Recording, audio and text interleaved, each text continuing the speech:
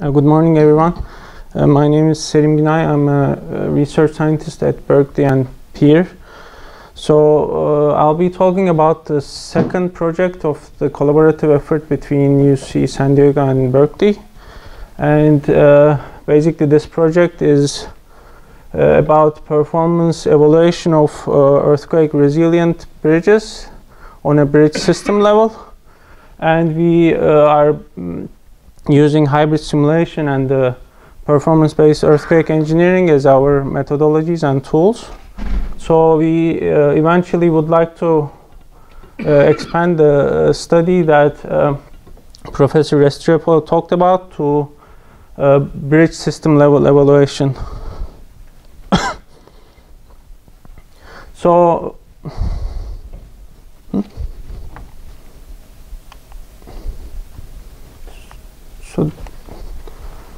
where did Gabriel go? Oh, I can't. Can you advance it with the little? Yeah, I see it from my here, but I don't see it. That's a Mac thing. I don't know. It changes here, but not here. Oh, okay, okay. Yeah, that's why it has complications because it's a hybrid simulation. Yeah. Not working. Just exit and restart it. Okay. That's a Windows thing. Oh. Just restart it, see if it goes. Oh, okay. You are here. So maybe. How to start this? You know, Like the presentation. Where is the presentation mode on this thing? So, Ian, do you know how to use a Mac? Just click it twice. Yeah, you should start up. Yeah, no, on the icon. Okay. Okay. Okay, and then Yeah. Should work.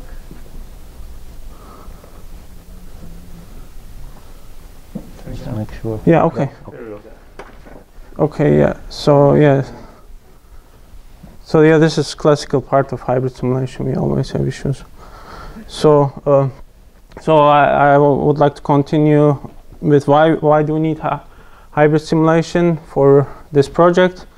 As some of us already know, hybrid simulation is a method that combines analytical modeling with physical testing in an efficient and effective way. And basically, a structure is divided into several substructures, and some of the substructures are modeled in the computer as analytical substructures, whereas others are physically tested in the lab as experimental substructures. So obviously the analytical substructures are generally those that can be modeled with confidence, and the experimental substructures are those that are difficult to model due to various reasons, such as lack of prior data, complicated geometry, highly nonlinear inelastic behavior, and complicated boundary conditions, and so on. And in particular relation to this project with resilient bridge columns, basically there is generally limited data for the new technologies used in these type of resilient bridges. And also, as we can imagine, it is not possible to test a bridge system like this one here in any of the labs in the world. So therefore, hybrid simulation actually in that regard provides a really great tool to test these type of structures, mainly because of because it allows modeling a big portion of the bridge in the computer, such as the deck, the bridge deck, and the abutments, and only testing those parts that are critical to the resilient bridge systems, such as the rocking and self-centering columns that Professor Restrepo mentioned in his presentation. And also we have seen the necessity to use hybrid simulation from the recently conducted blind prediction test that also Professor Restrepo mentioned. And here I show the same results in a different format, where I show the coefficient of variation of the predictions of different teams, and here coefficient of variation is shown for the maximum horizontal displacement and for the maximum base shear. And we can see that, as Professor Restrepo showed, we see a large variation, up to 70% of coefficient of variation. Basically, this indicates the lack of accurate modeling for these type of structures, and also it indicates a lack of consistency in modeling these type of structures. So therefore, it highlights the need for hybrid simulation. And so as part of the project, basically we consider two different resilient bridge systems. And the first one is basically an innovative connection device called a V-connector that leads mainly to an isolation layer at the connection between the column and the bridge deck, and works as a protective system. And the second resilient system is this system with self-centering and rocking columns that Professor Restrepo talked about. So in the coming slides, I'll talk about the hybrid simulations of these two systems. And I'll start with the first one, the one with the V-connector. So what is a V-connector? Basically, this is a connecting device designed as the joint between the column and the superstructure, or between the column and footing in a bridge. And basically it consists of these components here.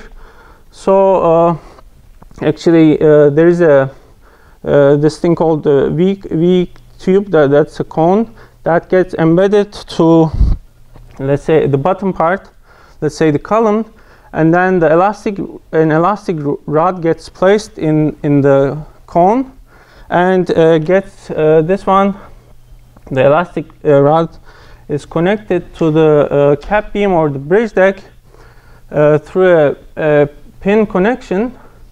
And actually this rod, it has generally a small cross section, therefore it's flexible. And because of the flexibility of this rod, we end up having an isolation layer actually here between the cap beam and the column. And therefore, due to this isolation layer, the period is elongated, and also the forces transferred to the column is limited, and accordingly the system ensures elastic response of bridge components, including the columns.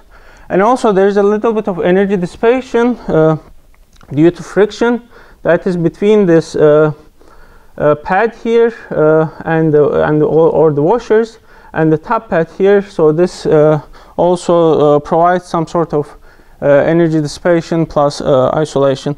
And this system is useful for accelerated bridge construction by mainly allowing prefabrication of the various structural components and assembling them later on.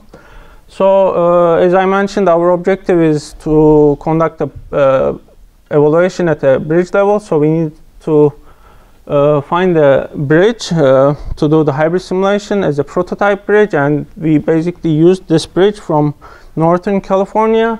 And actually this bridge has only a single column bridge band, so therefore it is suitable mainly for the purpose of hybrid simulation, because we can model the we can simulate the V-connector as an experimental substructure, and we can model the rest of the bridge as an analytical substructure in the computer. And these are the hybrid simulation details. So as I mentioned, we model all components of the bridge, including the column, the deck, and the abutment springs in the computer. And we are only testing the V-connector as an experimental substructure in the lab using this test setup that you see here.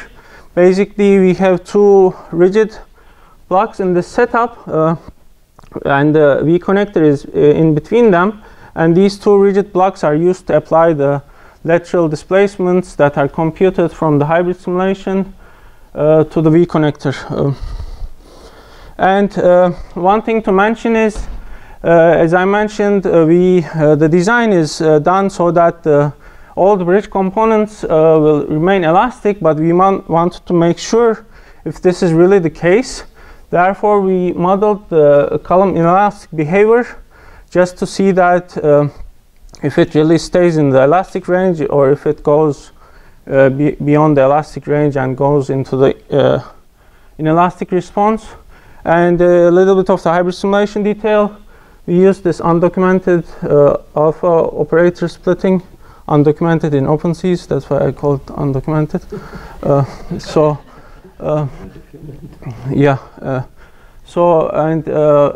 The reason that we use this is because it's sort of an explicit method that does a prediction and a correction, and therefore it eliminates iterations which are not really desirable in hybrid simulation. And also we are conducting the test on we are conducting the simulation on a full-scale bridge level. However, due to lab constraints, we needed to scale down the specimen, the V connector, using a scale factor of 3. So therefore, in order to conduct the simulation on a full scale, what we have done is we scaled down the computed displacements by the scale factor before it gets applied to the specimen, and after application of the displacements, the forces that are measured are multiplied by S square due to the similitude relations before getting used back in the numerical integration algorithm.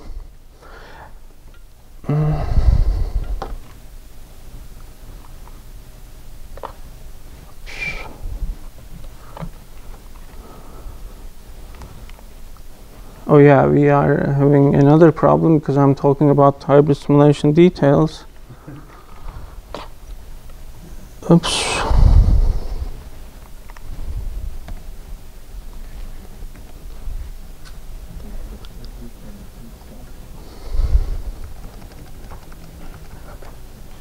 I don't know, it's just frozen.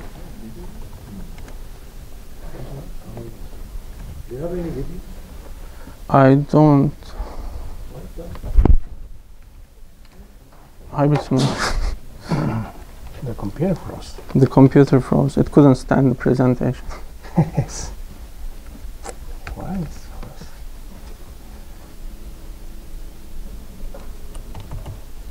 froze? Oh, okay. Do you want to wait? Oh, quit. Yeah, it's everything's froze. It's not working. Let's restart the computer.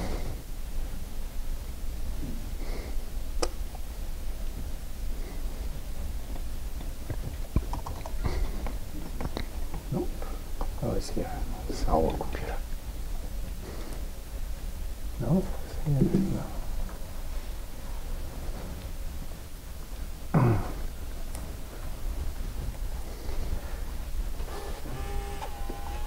So it's yours? No, that's not. This goes in a Hey, Selim, well, we can ask a question on the V connector. Sure. Was this something that was developed just for this test, or is it something that already exists? That it already exists. It's designed by an engineer in SoCal, so that's kind of his product. Yeah, it already existed. Yes. Yes.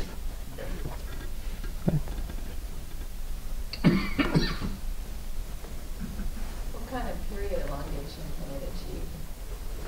The period elongation, actually, I think 3 times period elongation can be 3 times, yeah, 3 times of elongation, like 3 times. So? But just to get the numbers, actually we have done the hybrid simulation plus some analysis without the V connector, and I can ask our student for the exact numbers.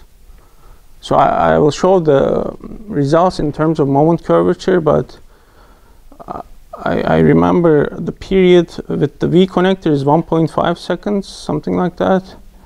And the other one is much smaller, so that's why I told 3. But just to confirm, I'll ask the, yeah.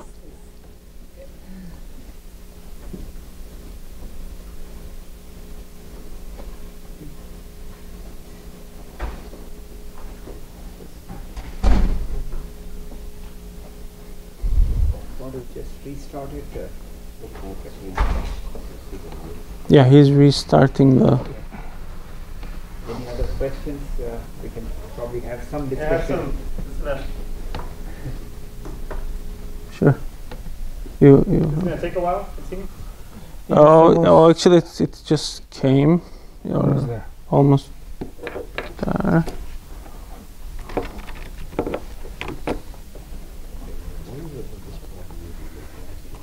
So can we? No. Oh, sorry. Okay. I was hoping to see the results of what this thing looks like. We just got to see the device, but don't know exactly what it does yet.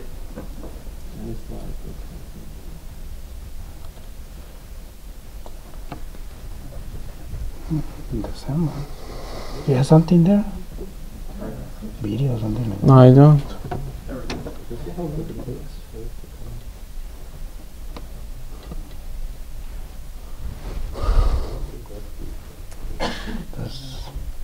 So the next one is causing a problem.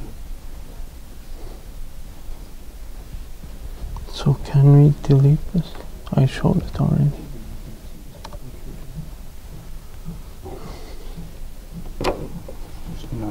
Sorry, I have a troublemaker slide. It looks like I don't know why, but Skip that slide and start it after the next one. yeah, but we couldn't do that for some reason. Just freeze again. So yeah, maybe you can go ahead with your question. Are there any other questions while we? I have another one about the V connector. So you have the inelastic rod. Elastic rod. It's elastic? Yeah, There's it's some inelastic portion, right? that's the friction. I mean, it's not. It's a basically a combination of friction plus elastic response of the rod. Okay. So that yeah, and the rod is pretty flexible. So that's the isolation, and the friction is the energy dissipation.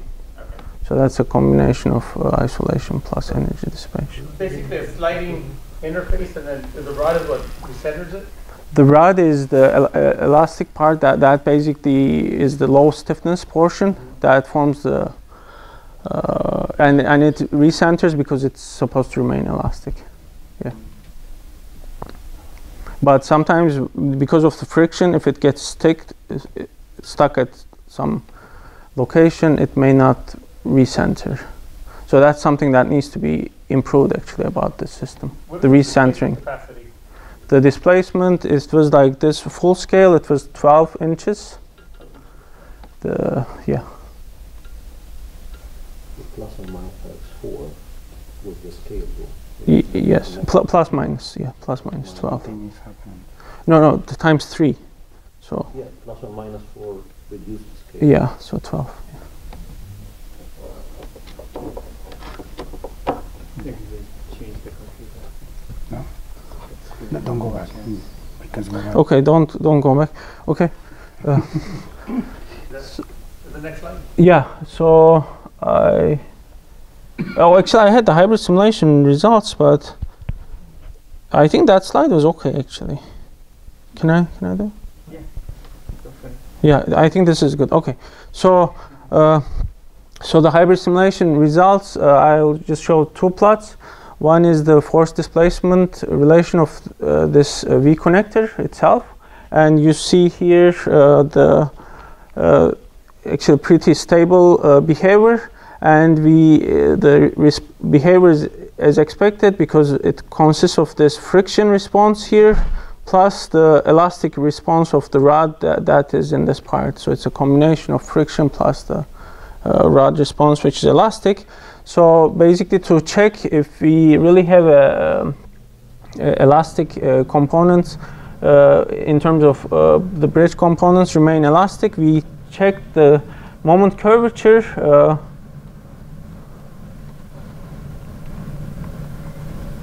Maybe you shouldn't use the pointer, just use the arrow. Yeah, something. Okay. So we check the moment curvature relationship at the section at the bottom of the column, and I think this is what's causing all the confusion. and we have observed that okay, I have another laser pointer. I think this is coming. Yeah. So So I have a much stronger laser pointer. So okay, yeah. So we basically have we check the moment curvature at the bottom of the column at a section, and what we have seen from the hybrid simulation is that the moment curvature response is mainly elastic, and I think your laser was too strong. Yeah, I shouldn't have done that. And it's not responding. Your presentation is just too exciting. The machine can't handle it. Yeah.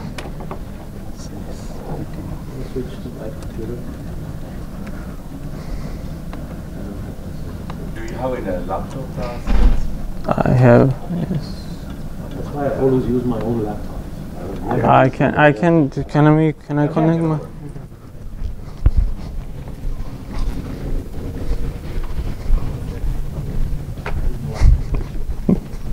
Too much trouble. What did you do? I don't know. It was just working fine here. What I see here.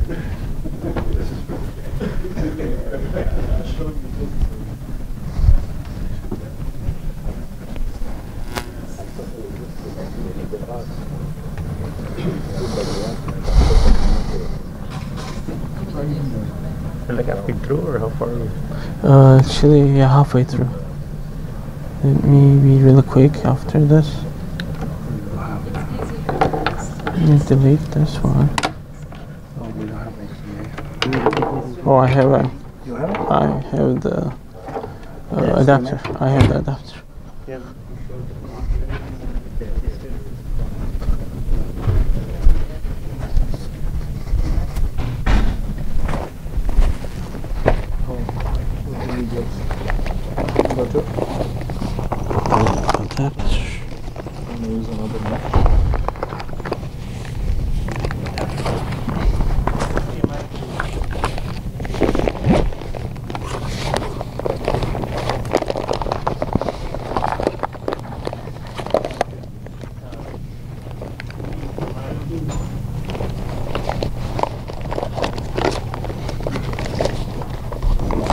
Not find the adapter. Yeah, okay.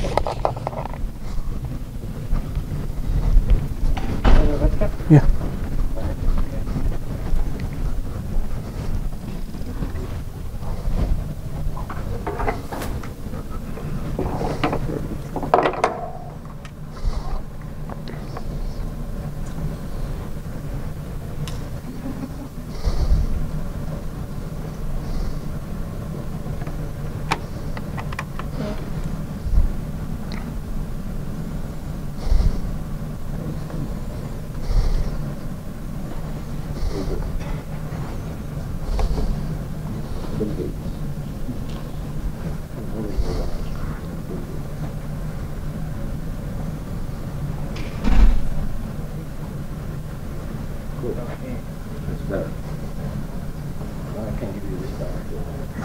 No, I have my strong.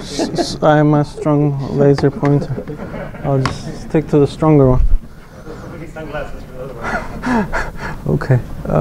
Okay, then I'll just go with this one.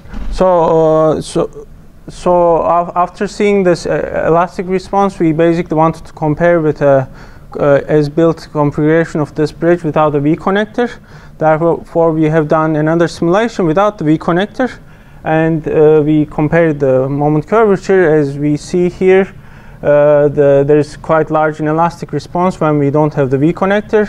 So basically, this shows that the V connector improves the response of the bridge significantly. So then I'll move on to the next system, the second system, the one with self-centering and rocking columns. And here we have several objectives. The first objective is actually like a fundamental objective, which is to compare the hybrid simulation results with shaking table results, because this type of an exercise has been done really rarely in the past, and therefore we don't want to lose this opportunity to basically to be able to make a comparison, because we have identically the same two specimens.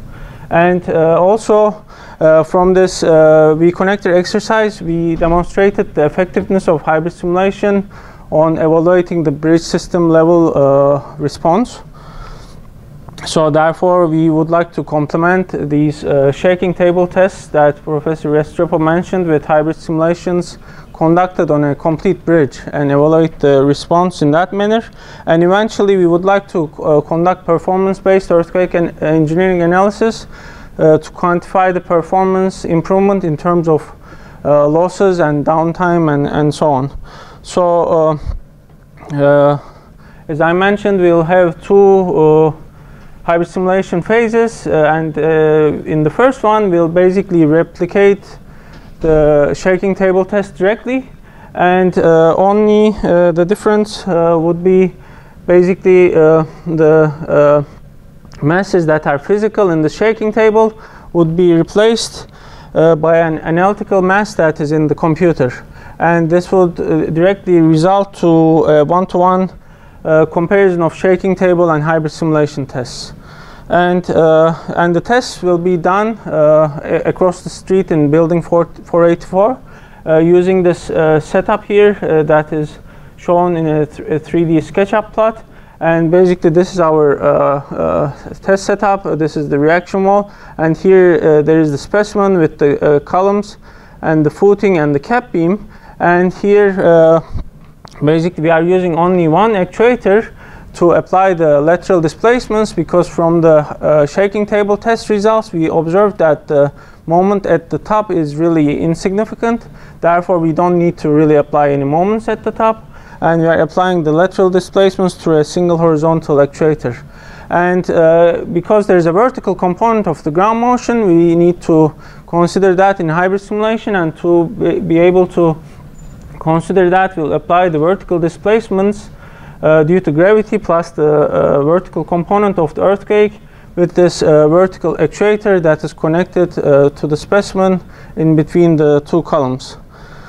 And in the second phase, similar to the first exercise, the rest of the bridge will be modeled analytically to consider and evaluate the system level bridge response and see how it will work on a system level. And basically, we are planning to do these tests either late September or early October. And so here I would like to quickly mention about a little educational activity that we conducted over the summer as part of this project. So as we all know, PEER is a research center, but it has a strong commitment to education. So therefore, in this PEER project, we did a little educational activity over the summer, and basically it was centered around specimen construction. And we had actually these columns already built by a contractor of this specimen that were basically constructed together with the shaking table test specimen. But at the end of the summer, we didn't have anything related to the footing or the cap beam. Therefore, during the summer, we had several intern undergraduate and graduate students basically work on these rebar cages for the foundation and the cap beam, and this was basically done in an effort to increase the hands-on involvement of students and build some capacity in the lab for similar future construction for other projects in the lab. And also, we just didn't want to have the students to come to the lab and do some labor. So therefore, we somehow involved some educational, intellectual activity, and we developed a short course for them on hybrid simulation, where we basically taught them the basics of hybrid simulation, several applications and systems, and also a little bit of OpenSeas and OpenFresco. And I think that was kind of a fun, useful activity over the summer. And actually, the students were really fast in doing this. They finished all these 2 cages, which was actually quite complicated, as Professor Restrepo also showed, in like a month. So that was a quite good achievement. So what are the next steps? As I mentioned, we'll conduct the 2 phases of hybrid simulation, and then calibrate the analytical models according to the test results. And eventually, using these calibrated models, we'll conduct a performance-based earthquake engineering analysis on both of the resilient systems. And why actually we will use PBE mainly? It is because the PBE methods are probably the best way of doing a resiliency evaluation on a system level. So here I'm just showing some description of resiliency. Basically, earthquake resilient structural system should have reduced failure probabilities and reduced consequences in terms of economic losses and so on, and also reduced time of recovery. So basically, to compute all these quantities, the time of recovery, the consequences in terms of losses, or even the failure probabilities, there are many uncertainties that need to be considered. And the performance-based earthquake engineering methodologies, and particularly the one that has been developed by peer, have robust tools that would consider all these uncertainties in a mathematical way. So, and this is my last slide. I basically want to show an example of an exercise that we conducted using PBE on another bridge from Northern California. Here we basically did some PBE analysis on the as-built configuration of this bridge, plus another configuration of this bridge that has been retrofitted with the columns retrofitted with CFRP, and then we used the triple integral to compute some probability of bridge closure in 50 years. And we'll do a similar exercise for these resilient bridge systems and compare and make a comparison with as-built cases. Thank you. One or two questions for Selim? Any questions? They're running a little bit behind now. I have a question. Are you going to, in the simulation or whatever phase you will do, you're going to consider both systems or just what was done in collaboration with San Diego? Are you also thinking to add the reconnector there? Phase 3. Phase 3. Phase 2 doesn't have any. Yeah. And then the hybrid tests you're doing, they're also done at reduced scale, right? Even for the rocking component? Yes. So yeah. So therefore, we'll do the same thing: reduce computed displacements and scale them back. Okay. Well, let's think. So, move on to the next